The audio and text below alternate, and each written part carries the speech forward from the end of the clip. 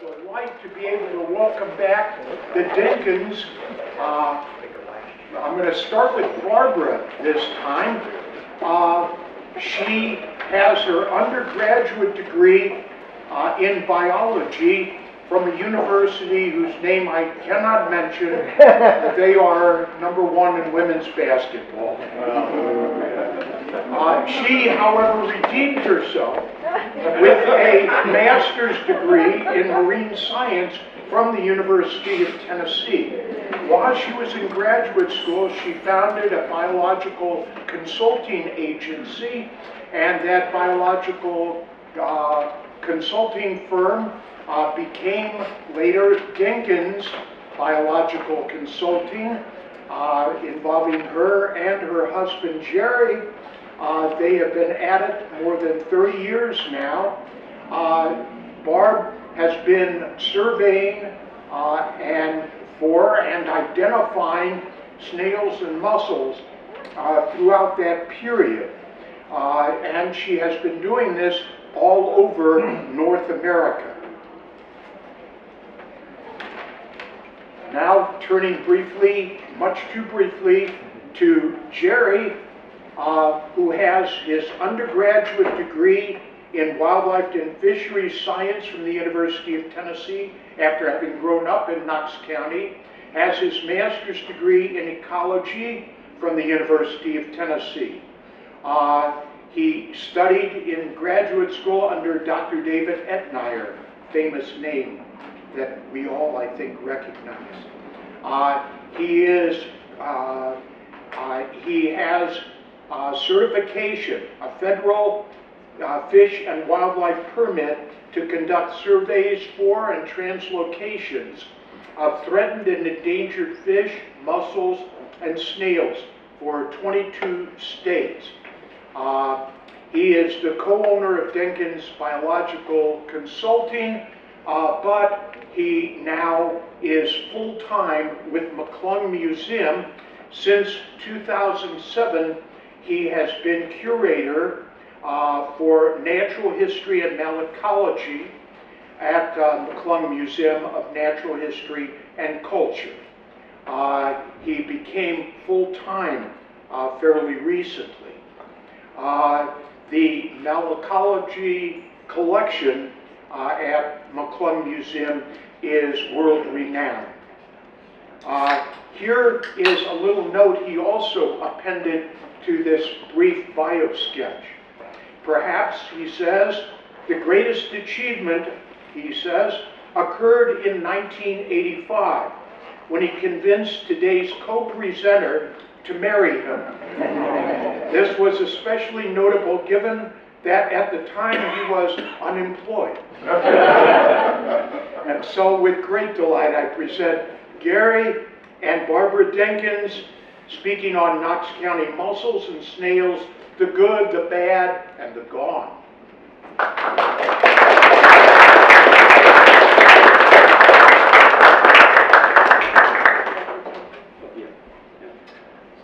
So, one correction, she went to the University of Delaware for her master's. Yes, I'm not redeemed. But she did go to the University of Delaware, and we went to the game last night, and I lost the bet. So, as Dr. Linden said, I went to UT, and it worries me a little bit that Gerry McCracken is here. And he knows why, because he can't ask the question that I asked him a long time ago. When I was taking his first class, he taught UT. But there may be a spelling test, right, Gerry? Okay. Thanks for so many friendly faces that I see here. Old colleagues of mine from graduate school are here. And so let's get started. So, as Dr. Linden said, I'm the curator of the Moss collection at UT, at the McClung Museum. And we have three, mollusk is a diverse phyla, and our collection really is focused on three groups: freshwater mussels, aquatic snails, and land snails. And what we're going to be talking about today are freshwater mussels and the land snails. And we have a large collection, and it's not we have about half the collection digitized. We have about as many in backlog as we have actually in the catalog portion, and we're working towards getting that online. So, a little bit about the statistics of the collection here. It's the largest one in Tennessee. It's in the Southeast. It's second only to the North Carolina and Florida State Museums. It's perhaps the largest on-campus mollusk collection in the Southeast. Tennessee, and you'll hear this number more than once today, Tennessee has historically had 139 species of freshwater mussels. All 139 species are in our collection, including the extinct ones, which there's 15 or 16. There's 51 species of freshwater mussels in Tennessee that are on the federal endangered species list. We have all 51 there. Tennessee has 95 counties. We have mussels from 91 of the 95 counties. We have mussels from 42 of 49 states. There's no mussels in Hawaii, so we have a pretty good representation. Across the U.S., 89 species are federally listed. We have 72 of them in our collection. So that's one of the reasons we have a lot of interest in our collection by state and federal agencies, is because we have such a representation of very rare species. 300 species in North America. You'll hear me talk more about that later. We have 250 of them. And mussels are on all continents except Antarctica, and we have mussels from all continents. Now, the talk today is kind of broken into two parts, the good and then the bad and the ugly. And so the good part is going to be paneled by my good wife of 33 years. 33 years. And so, Good save. yeah, thank you. And now here's Barbara Dinkins talking about land snails in Knox County. Thank you all for coming. As Gerry just said, I'm here to tell you the good news about the status of mollusks in our county. Just a little background in how I got interested in this. As Mark had mentioned earlier, I'm trained as a marine biologist, invertebrate biologist, and spent my entire career identifying marine invertebrates and living in landlocked states. Most of the time, we lived here in Tennessee, and which I enjoyed. But about 5 years ago, I decided that it was time, after living in the biodiversity heart of the continental U.S., I believe, it was time just to learn a new group, something that was close to me. So I had some mild interest in land snails due to a project that Gerry and I were working on several years back in Sherwood, Tennessee. So one day I went out to my backyard, we lived in the woods, and just did half an hour of casual collecting and found 11 species. And at that point, I was hooked.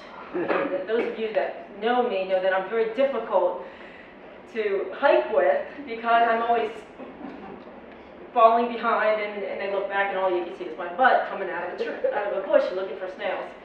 And it doesn't matter what country we're in, right? I have compassion about the subject. Anyways, it turned into a project that Gerry and I put together to figure out exactly what the diversity of land snails is in Knox County. Just a little bit about land snails. They're probably more diverse than you might think. Although our North American land snails are not colorful as they are in the tropics or in Hawaii, they're very diverse in their shapes and sizes. Here's a few examples of that. If you look at the vertigo at the top, that's typical of a snail that has an aperture that's guarded by teeth. And there's these teeth in the different species is very diagnostic of which species they are. One of my favorites are the stenotremas that have that, instead of a wide opening, they have that little slit, and you can imagine the snail regularly slipping itself in and out of that little slit, which is one reason that sometimes it's nice to not have a backbone. The anguished spira is, as we call it, one of our few so-called charismatic snails, just because it's got color on it. But most of them are brown, white, or variations of the colors you see here. Oops. So, a little bit about land snails. And when I talk about land snails, I'm also including slugs in there. Slugs are land snails without a shell or with a real reduced slug or an internal shell or an internal shell. They're vital components of the terrestrial environments.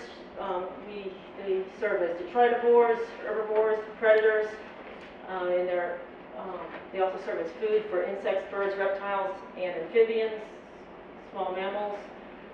One of my favorite pictures that I took is that one there on the right, where you see the larvae of a firefly, a predaceous firefly actually feeding on a snail. These carabid ground beetles also have evolved, as this larvae, also have evolved a longish snout to help in eating their favorite prey, which is the land snails. They're important source of calcium for birds, salamanders, and even small rodents. Okay, now I'm going to talk about the history of collecting in Knox County of land snails. The collections started in the late 1800s with some of the people we see here in the top. In particular, Henry Pillsbury wrote a 4-volume monograph that we used extensively in order to help with the identifications of the snails. My favorite collector didn't publish anything that I know of, but her name is, or she's referred to in the literature by the men that publish all the manuscripts as Mrs. George Andrews, and she was a native or a resident of Knoxville in the early 1900s. That's at a time, of course, that there was very few women in science, so it was always nice to see her name, and I believe several species are named after her. Leslie Hubert is a more recent notable collector of land snails. He spent most of his long life of 97 years, I think, collecting land snails throughout North America, and mainly in the eastern part, the southeastern part. He collected 43,000 lots of snails, introduced 108 different molluscan taxa, and most importantly to our study here in Knox County, he published a distributional atlas of snails, and it was listed by county, every county in the eastern North America, and it's been really useful to us to figure out what the historical records of snails were in this county. He listed 76 species here. There's a couple other references that we got our historical records from, but mainly Hubert's publication was the best help for that. Knox County has a total area of about 1,400 kilometers squared, 3% of which is water. It borders 7 counties and contains 4 major rivers. The rivers, Gerry will talk more about in his talk, but they're also important to land snails because of the way they affected the topography and make it more suitable for snail habitat. I'll mention that a little bit later. The Knox County is encompassed within the southern Appalachian Ridge and Valley physiographic region, which is a region that has northeast, southwest trending ridges and valleys ridges that are bisected by streams, and the streams or the valleys cut through a sandstone cap over a calcium-rich limestone layer, and this makes really great habitat for calcium-loving land snails, and that's why there's such a high diversity of land snails here. And there's a schematic view of the ridge and valley land features. You see the darker green is indicating where the ridges are. It's a little bit less, or a little bit more complicated south of the Tennessee River. There's the major rivers. You get the Clinch, Tennessee, and French Broad, and the Holston that all come together there.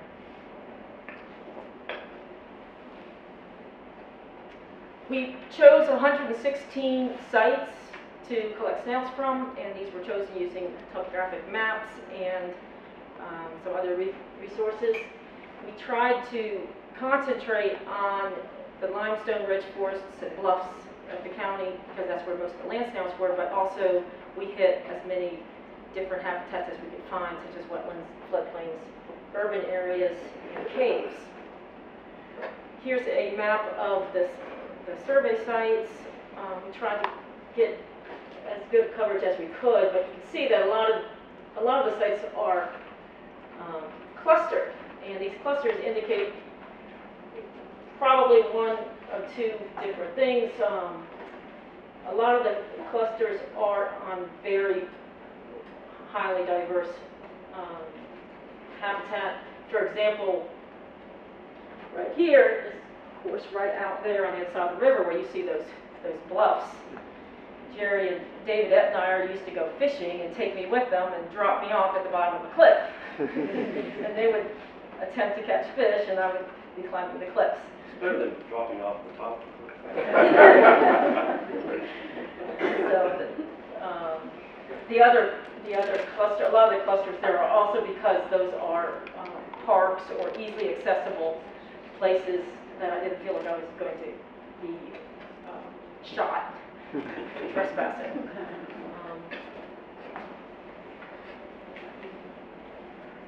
At each of the sites, we spent about 2 to 3 hours searching the leaf litter, plants, the edges of rocks, underneath bark, and rotting wood. We also gathered soil and fine woody material and leaf litter from each site and placed it in a bag to bring back to the lab to look for the real tiny snails. And we recorded habitat data for each site. Here's a picture of some of the different types of habitats, and there's some of my collecting buddies there. Most of what we would find a lot of snails in is places like this. There's this side of wooded slopes and with rocky outcrops. But we also looked in pastures and caves, cedar groves, and the wetlands. So we took the soil back to the laboratory, and the soil, it was like a mixture of leaves and soils and everything else that you find right there on the forest floor. And we run it through a series of sieves, and then each faction would be picked through in order to extract all the snails. I'm not going to go into that, but that's how we would add those, of course, add those to our list. This slide illustrates the size variation in the snails that we have here in the county. It ranges from the largest one is Mussels capnotes, which is about 35 millimeters at its maximum, to the smaller microsnails, and that one in particular is about 1 millimeter in diameter. Our list of snails in the county was made up of two different things. Of course, the field survey itself, but also the extensive work that we did looking through the historical records of Knox County and records in various museums. So we would look through the databases of museums, and if we saw a Knox County record, if we could verify it, because there's a lot of mistakes made in identifications, if we could verify it ourselves, or if the curator would verify it for us, we would count it in the list. So it was our list of Knox counties is made up of both these sources, both our fieldwork and these historical records. So the database in museum research and literature research showed that historically, prior to our study, only 81 species were known from the county. which is a good number. But with our field work, we found 70 new county records for a total of 151 species. Now 11% of these are non-native to North America. We found 15 new state records and 3 species previously known in Tennessee only from fossil records. We knew that, before we did this, that the Southeast supports a high diversity of land snails. It's in the literature, and we expected to find quite a bit. The topography, geology, soil chemistry, and climate is very conducive to many species of snails. But with this study, we found more snails documented in our county than any other county in Tennessee. We didn't extend that to the other counties in the area, but it's probably more than most in the Southeast. Most have been documented right now in the Southeast. And we did find a study for the state of Louisiana that the entire state still didn't reach the number of snails that we had in that study. The question is Knox County unique in having all these, or is it just a case of underreporting? Well, probably, almost definitely it's a case of underreporting. If we look at this next slide, here's a picture of Knox County, and we did do an analysis of looking at the historical reporting of the 7 counties that are around Knox County, and you can see that some of these numbers are really low. In particular, look at Jefferson County, just to the east of Knox. 11 species have been recorded there, which is ludicrous. It's a county that's about the same size or area as Knox County, and it's within the Ridge and Valley, or the Valley and Ridge Physiographic Province, so it should have the same number of, or at least close to the same number of species as Knox County, if someone would look, but it also has a little chunk of the Blue Ridge Physiographic Province, which means that it may have some snails. That province includes the Smoky Mountains, and so it may have a whole new group of species there if we just looked for them. So, like I said, it's probably a part. There's been a lot of underreporting of land snails in the future. So 151 species, is this close to the true number of snails that have ever inhabited our county? Remember I said that the first records weren't published until the late 1800s, which means that they were found after all our old growth was cut down. So there's a good chance that before the Europeans got over here, there were snails that lived here that were associated with this old growth forest, and we'll never see if they've been extirpated. But we'll never know. I like that picture. Well, what does this mean? Okay, we always hear that worldwide biodiversity is crashing in so many faunal groups. But here in Knox County, of the 51 land snails on our list, only 16 were historical records that we didn't find in our survey, which seems to indicate that, at least for the last 100 years, our biodiversity of land snails has been relatively stable. So what are some possible reasons that we thought of for this stability of biodiversity of land snails here? There's 3 ideas that I'll speak briefly on.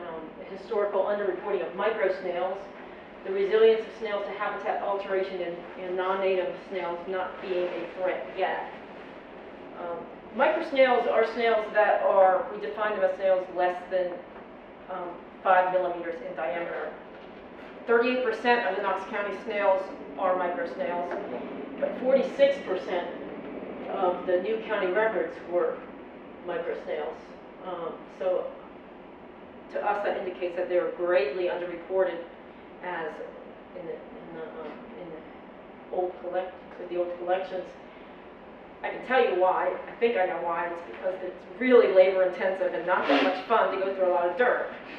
It's much more fun to be in the field with your butt up in the air looking for snails. while your companions say, let's go. One example of this underreporting of microsnails is the gastrocoptic contractor, which is this snail. It was found in a vast majority of the sites we went to, yet it was a new county record. Another reason for the stability of the land snail biodiversity might be the resilience of snails to past environmental alterations. In particular, clear cutting that's always going on, or has been always going on in the past 100 years here. One idea that we had that may help explain the recolonization of our native snails back into patches of forests as they grow is the fact that most of the North American land snails are hermaphrodites. It's a lot easier to find a mate if you don't have to find the opposite species. They can just find any snail of their species and reproduce, recolonize an area. Dispersal is relatively easy for snails, even though they don't crawl very far or very fast. They can easily disperse on the backs of animals as they move through an area. I've seen them on the backs of my dogs. Of course, floods can move them around, and they just seem to be able to recolonize the alterations as they recover and become mature forests again.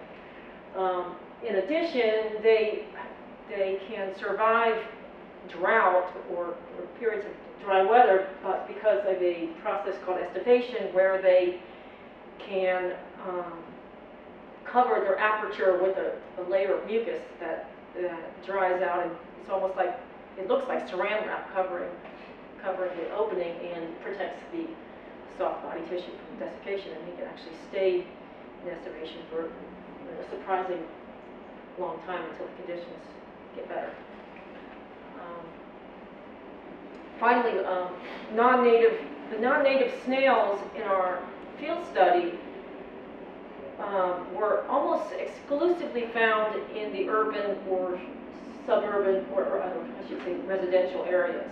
They really didn't seem to be invading our natural areas or parks and the forests where we found most of the non-native species, most of the native species. So that's good news. That means that maybe they're not going to come in as they do in many other faunal groups and actually take over. Let me look at kudzu. But there was one troubling specimen that we found, a specimen of slug that we found in Tyson Park, in the forest in Tyson Park, called Arian subfuscus.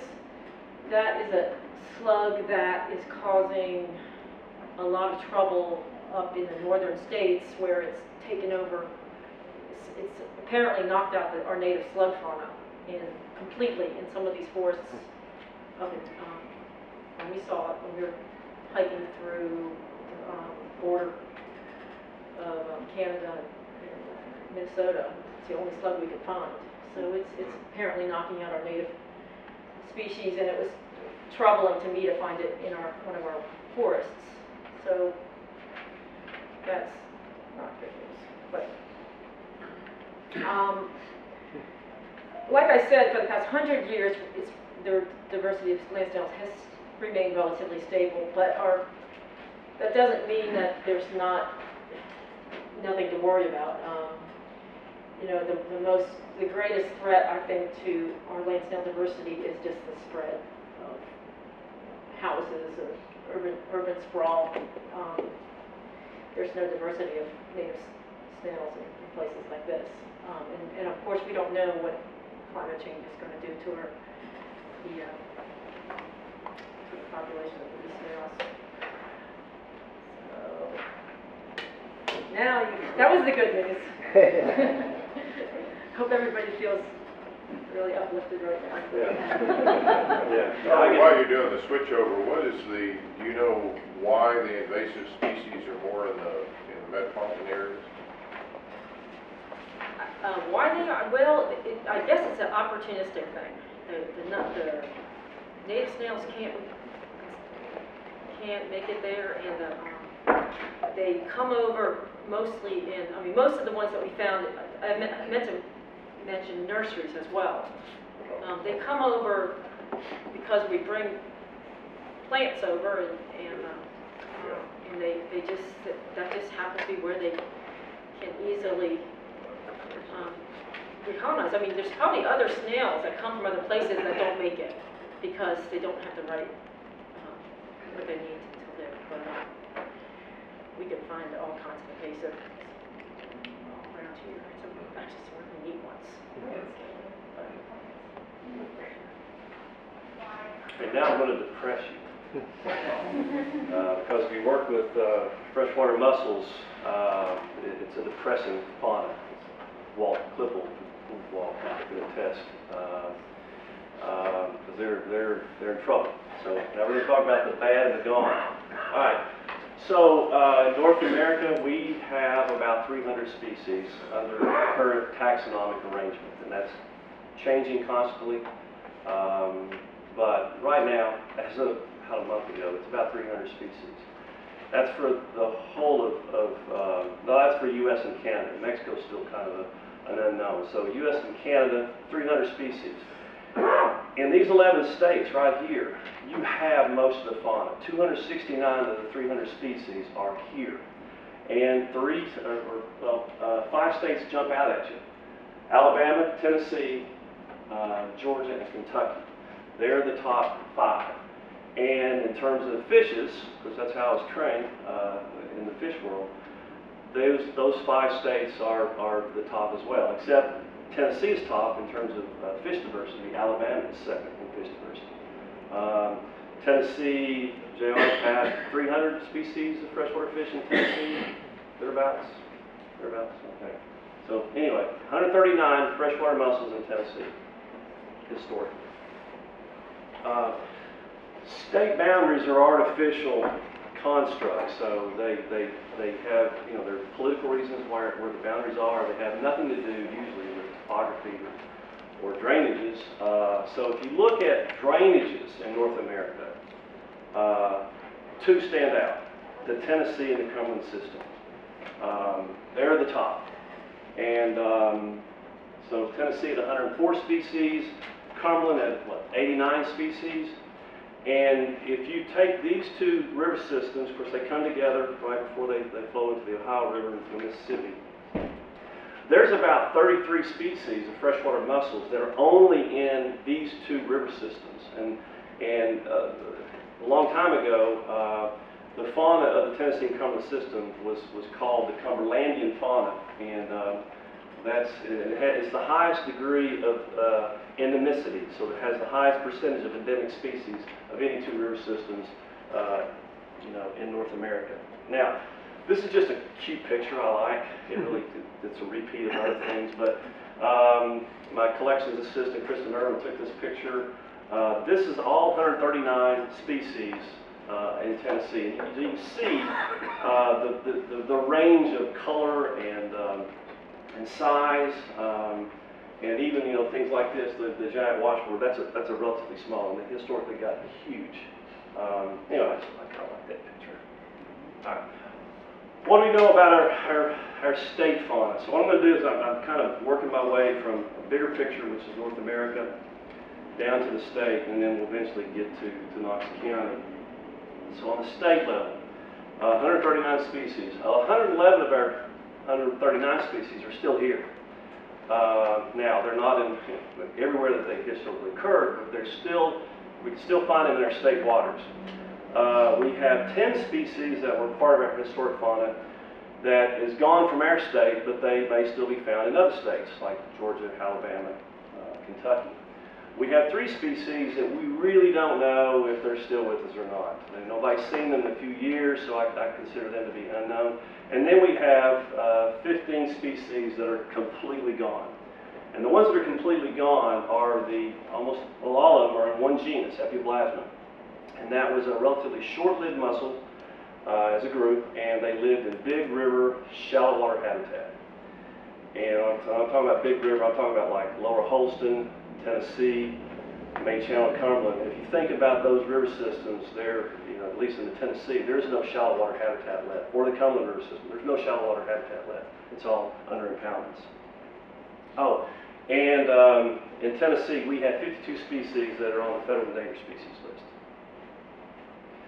Now, here are the major drainages in the state of Tennessee, and the number of species of freshwater mussels in each one of those drainages. 3 of them jump out at you. The Holston River system is the top at 73 species. The Clinch Powell at 71 species, and then the duck. And we're going to get to the Holston in a minute. That's going to be sort of how I conclude my talk. The Clinch Powell, historically 71 species. That's down to about 50 species now. The duck at 62 species, that's down to maybe 40, 45 species. All right, now we're going to sort of focus in on Knox County. Barb's already talked about the major water bodies in our county. Of course, you have the Holston, the French Broad, which come together right up here to form the Tennessee system. And then on our western border, we have the Clinch. We also have a number of fairly significant streams, the most notable of which to me, because that's where I grew up on the banks of Beaver Creek, is Beaver Creek. And then Bull Run Creek starts up in Union County. Up here, comes through the county, goes into Anderson County, eventually to the Clinch River.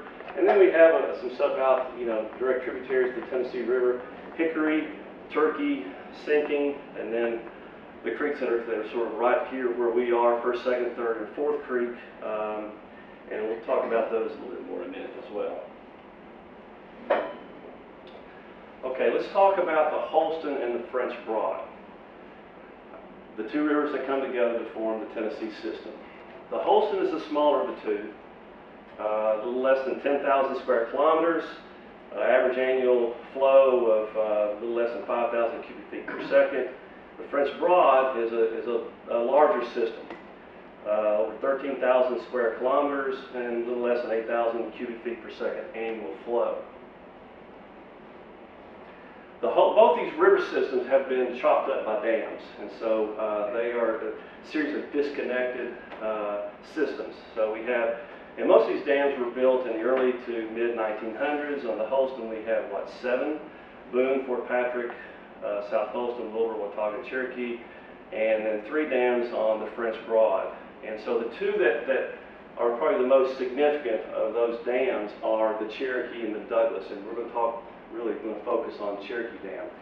Now, I want to talk about, just real quickly, the fact that some of these are create thermally stratified reservoirs. It means that they're deep enough that the bottom layer stays very cold, and that's what's released, and so they have a cold water tail race. And that has a significant effect on the freshwater mussel fauna. The physiography and geology of these 2 systems are really different, and it's kind of represented in our mussel community that's in both. The Holston is almost entirely in the Valley and Ridge Physiographic Province, which is has limestone dominated geology, very little sandstone. The streams in the Valley and Ridge are relatively productive because they're limestone based. There's extensive sand, gravel, and shoals, which is ideal for freshwater mussel habitat. There are 73 species historically known from the French Broad. Interestingly, there's 19 of those species that were not in the French Broad, even though these systems are like sister drainages. The French Broad, on the other hand, is mainly Blue Ridge, which is a nutrient-poor system. It's dominated by metamorphosed sedimentary rocks. I'm not a geologist. This is just what I can read about. So quartz and silica. Except for the lower reaches of the French Broad, its habitat is really more steep, gradient, boulders and cobbles. It had 53 species. Interestingly, only 1 that it did not share with the French Broad. The Holston or the other way. There's 1 species that was in the French Broad that was not in the Holston. Now, is that real? That may have just been, like Barb was talking about with land snails, under-reporting. Okay, what do we have today in the Holston River? Since that's our most diverse system, what do we have today? Historically, 73 species, we're down to 13. That's an 82% decline in the fauna. And of those 13, only 7 are showing signs of reproduction. and that's just barely reproducing. We can go out and occasionally find young mussels in the lower Holston River. 3 of them that are significant, though, that are still hanging on in lower Holston River, but the basis Scythius the sheepnose, which is federally endangered, and we occasionally find young ones, and then the very lower reach. Pleurobiema rubrum, the pyramid picto, which is being looked at by the Fish and Wildlife Service right now to see if it warrants protection under the Endangered Species Act. And then Lampsilis abrupta, which is federally endangered. We're not seeing signs of reproduction in that species. What's wrong? Mainly Cherokee Dam. Cherokee Dam has a cold water release. It's a hypolimnetic release. It has a significant daily pulsing flow. So there's 52 miles of the Holston River below Cherokee Dam. That's still free-flowing river, yes, but it's dramatically altered by what's happening, what's coming out of the Cherokee Dam. What about our other streams? There's my daughter-in-law and my granddaughter. The other streams. So growing up in Knox County, I've always had an interest in the streams that are here, and I've been in most of them. I've spent a lot of time poking around, looking for mussels. As a kid, that's how I kind of got out of my chores, is I'd go find a creek, especially Beaver Creek, and stomp around in it. There are mussels left in some of these. Beaver Creek, we don't really know what the historic fauna was of Beaver Creek. It was never really surveyed extensively. There are mussels in the lower end, in the Carnes community. There's maybe half a dozen species. There's a few up in the upper part of the Beaver Creek watershed, up in the Gibbs community. Bull Run Creek, I also spent a lot of time in Bull Run Creek. I have an aunt and uncle that have a farm on lower Bull Run Creek. I've spent a lot of time looking. There's a few species in the upper part of Bull Run. I spent time with my mentor, Paul Parmley, in Turkey Creek, looking around for shells. We found a few fragments that were just little pieces. We couldn't really identify them because they were small pieces. An interesting tidbit of history is First Creek, right here, which is just up here. No mussels left. And there's no mussels left in First, Second, Third, or Fourth Creek that I've been able to find. Estabrook, I can't remember his first name. Gary, remember? President Estabrook, he was one of the early presidents of the University of Tennessee. Estabrook Hall is named after him. Was. Oh, okay. Well, he lost his mussel name too. So. Estabrook was a sort of a naturalist, and he often would wander around and collect mussels and snails. And he was friends with a guy at the Philadelphia Academy of Science named Isaac Lee, who I jokingly refer to as Dr. Mayhem, because Isaac Lee had this penchant for describing species. And anytime Lee got a specimen from a new creek that he'd never gotten specimens from before, he would name it a new species. One species of freshwater mussel, Lee described 94 times. Estabrook collected a species of mussel out of First Creek and sent it to Lee at the Philadelphia Academy of Science, and Lee described it as Unio estabrookianus, estabrookianus. And so we almost had a university president with a patronym. Unfortunately, Lee also described this species multiple other times that we now know had an earlier name, so we've lost the. Not only did Estabrook lose his building, he lost his mussel name. Joseph. Okay. Okay. Now the other thing is I kind of list what's wrong with these creeks, but more significantly, they're now hydrologically disconnected by reservoirs. So there's not going to be, if you try to, restock some of these streams with mussels, they'd have a difficult time because they're all hydrologically disconnected. I will make a real short note about the Clinch River, especially the lower Clinch River. It had an incredible fauna. About 6 months ago, Dr. Tim Bauman, he's the curator of archaeology. Tim brought me a box, several boxes of shells that tenant found down the bowels of the McClung Museum, and in the box were several hundred mussel shells. And over the next several days, we went through them and found 51 species from one place on the lower Clinch River. Unfortunately, this whole section of the Clinch now is under Melton Hill Reservoir, so the mussels are gone from there. So that's the gone. Now here's the bad. The bad are these two things, and particularly this one, the zebra mussels. They're coming. They're here. They're out here in this river right now. But they're very few and far between out here. Zebra mussels were introduced into North America in about mid-80s, and they're not a mussel so much. They're a bivalve, so they don't have the same life strategy as our freshwater mussels do. They don't require fish hooks, for example, for their young. They like cold, oxygenated water. The Clinch River now, below Norris Dam, is paved with zebra mussels. Zebra mussels have gotten into Norris Reservoir, and they have marched up Norris Reservoir. They're all the way up to where the free-flowing section of the Clinch come into Norris Reservoir. So far as we can tell, they've stopped there, and it probably has to do with the warm water of the Clinch. Keeps them, at bay. But they're here, and it's probably a matter of time before they make their way up to the lower Holston.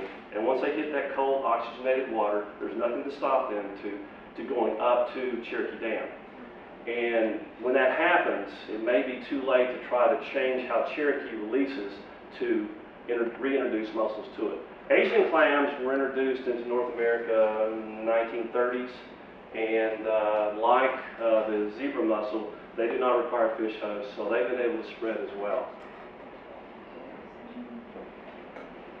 Now, so what do we know about, say, these two molluscan groups in Knox County? As Barb said, Knox County's land snail fauna is diverse, more diverse than we ever thought, almost by 2 times. It's stable and it's relatively intact. All the species that historically occurred here are still here. Invasive species have come in, but to date they don't really look like they're having an effect. On the other hand, our mussels.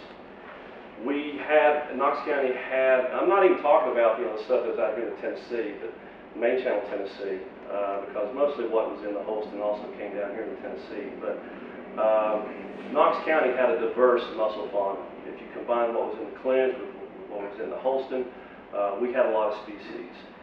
It's been affected by reservoirs, altered flow regimes, and obviously urbanization.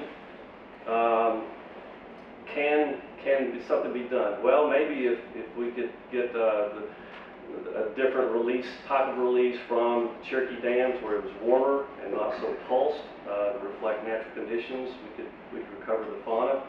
But we have invasive bivalves, and it's a matter of time before they occupy the lower Holston River.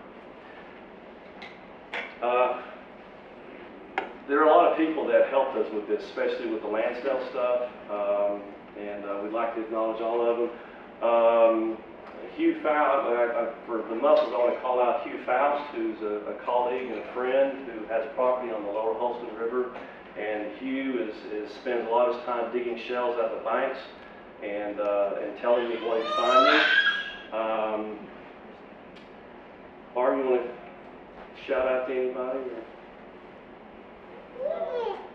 I'd like to shout out to all the people that helped me with this. I mean, I could not have done this without a lot of help. It was a lot of work, and I had, especially the museum curators that volunteered their time to helping someone that knew nothing about snails, that taught me what I was doing wrong and that kind of thing. The other people that helped contribute snails, Nick Glaskin contributed one of the Knoxville cave species, which I wouldn't have found otherwise. Like I have at the bottom there, Amy and Wayne Van Devin are some snail people that live in North Carolina that gave up hours of their time helping me with learning to identify these things. So, yeah, I'm very appreciative of them. And also the landowners. And for the most part, I did try to get their permission when I went on there. And A lot of people were, it was a lot easier than I thought. I'd never done this before, and I was scared to go up to people and say, hey, can I go walk on your land? And for the most part, they were very generous and very interested in what we're doing. So that was But there's, all of Etnire's former graduate students can attest to the fact that if you spend a lot of time with Etnire, you learn how to trespass. And then you learn how to talk your way out of somebody wanting to throw you in jail most of the time. I will have to say I have been thrown in jail in Mississippi, Kentucky, and Tennessee. He taught you how to schmooze with everybody. it's better than being shot. So, questions? Questions? Can you characterize what pulsing outlet means? It means that the discharge goes from a fairly low volume of water coming out to a very high volume of water coming out. And it has to do with generation of electricity. Okay, what kind of time period? It can be several times in one day. It'll go up and down. Yes. What do you mean by hydrologically disconnected? Because they still share Exactly. water, right? They do, but they're disconnected in the biological sense. In other words, freshwater mussels require a host for their young. They require a fish host. And some species of mussels are very particular in which species of fish they need for their babies. And so some mussels require only fish that only live in very shallow water habitat. So the species of fish that live in this deep water habitat, they can't tolerate the reservoir, so they're gone. So then the mussels can't, sort of distribute themselves through the reservoirs and back up other streams because their fish hosts are gone. How does that work? I'm not familiar with the fish hosts. I didn't get into this because it's such a fascinating and complex issue. Okay, the 50,000-foot level then. Okay, so mussels require a host for their young because mussels are sedentary and they live in a world, for the most part, that's going one direction, that's downstream. So if they just release their young into the water column and they passively float it downstream, eventually everything would be gone.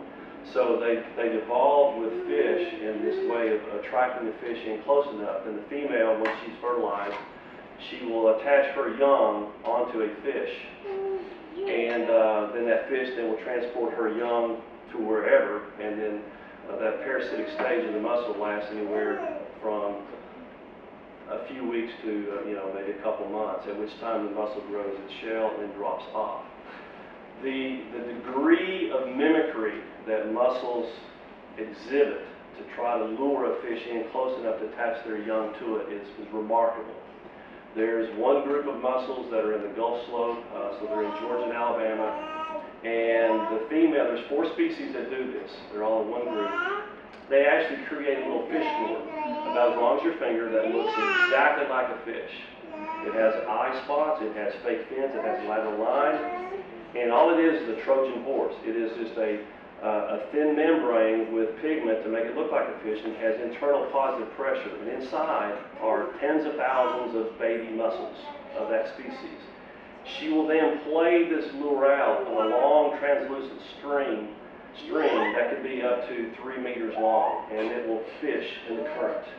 And as soon as and she's trying to target usually a centrarchid or a larger fish like a bass or bluegill, that group.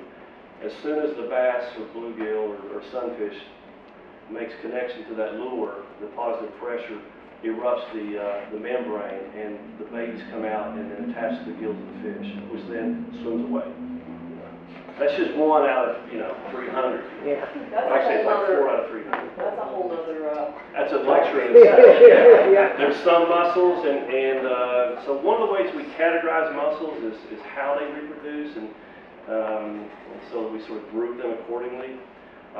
There's one group of mussels that will take their young and put them into a little worm-like looking thing. And it can look like a black fly or a little minnow, and they actually spit them out, and they will Depending upon the species of mussel, they may be targeting pelagic, midwater minnows, or they may be targeting benthic feeding minnows, or minnows that feed on the bottom. And so that little fish or worm lure will either go in the middle of the water or the bottom of the water, depending upon what species of fish that mussels evolved with. And so they actually will float downstream. And if you've seen pictures, I didn't bring any pictures, but some of the mimicry of this little lure is just spectacular. It looks exactly what it is they're trying to imitate. But you were saying, even if those fish hosts were still available, the environment for the mussels is gone. Well, I mean, a lot of these mussels, are sort of prefer clean substrates, clean gravel, cobble. That's why the Holston was such a mecca for mussels. And out in this reservoir, the bottom is just meters deep soft silt. And so the heavy shelled mussels would sink down in it, and they'd suffocate. That's why out there's hardly any mussels out here in the main channel. Time for maybe one more question.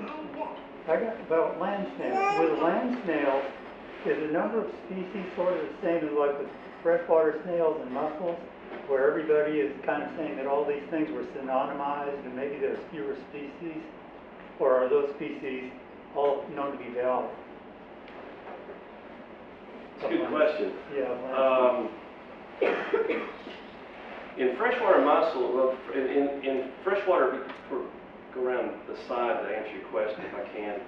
In freshwater fish, we're definitely in the age of splitters. So there's a lot of sort of cryptic diversity, a lot more diversity in freshwater fishes than we ever considered. With mussels, that's true too, but there was such a boom in overzealous describing of mussels and snails too, that there's actually more of a lumping going on now. There's some cryptic speciation in mussels and snails that we understand, but I don't know. I'd say I can't say that there's maybe 50-50 in terms of new species being described and existing species being collapsed. So did you have a follow-up? Well, yeah, I mean, just with the land snails, are those being synonymized or split? I think they're pretty much staying relatively stable. I'm not an expert in that part of the field, but from what I've seen, it's not like these mussels, there weren't a million, I mean, that has been figured out when they were over described, and it seems like the taxonomy, at least the number of species is not varying by a lot in the last 50 years or so. Okay. But they're learning a lot more with the they're not easy to identify because the shell morphology overlaps with different species. But they're learning a lot with doing a lot of genetics studies on them, and so that may, and that's really just starting in the past 20 years. So that may change the way that. Another factor that's kind of playing into this is, as I said, Tennessee has 52 species of freshwater mussels that are on the federal endangered species list. The federal government is obligated to try to recover those species, to get them off the endangered species list. So there's a lot of money being spent towards their study. Tennessee has one endangered snail, land snail, even though we have a tremendous fauna. So there's not money being spent to try to recover them, and so there's not money being spent to try to understand the genetics of the fauna either. Somebody else have a...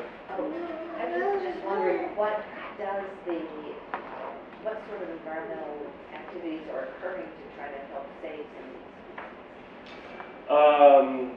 Most states, and I'm talking about freshwater mussels and freshwater snails, most states have hatcheries now that are designed to raise mussels in captivity and to propagate them, kind of like what Conservation Fisheries is doing with fish.